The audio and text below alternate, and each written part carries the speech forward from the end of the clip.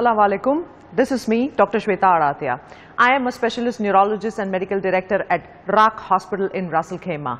My today's message for you is on this World Stroke Day.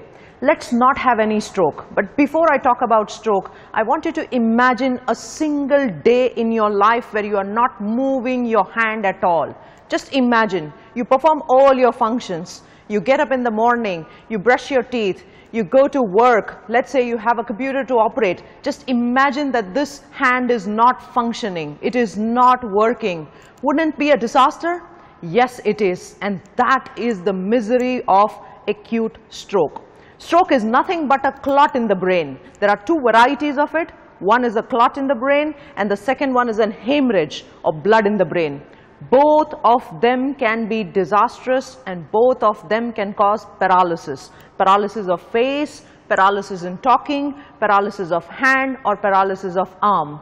And my friends, there are 8,000 to 10,000 strokes happening in this country, which means every single hour someone is losing its function. I do not want to see a society which is wheelchair driven. I want to see everybody functional, and that is what we do at RAK Hospital. If you do have a stroke or even symptoms which I just narrated, face, arm, speech, which is impacted, please do not waste time. You need to reach to the hospital because we need to treat and take care of that clot.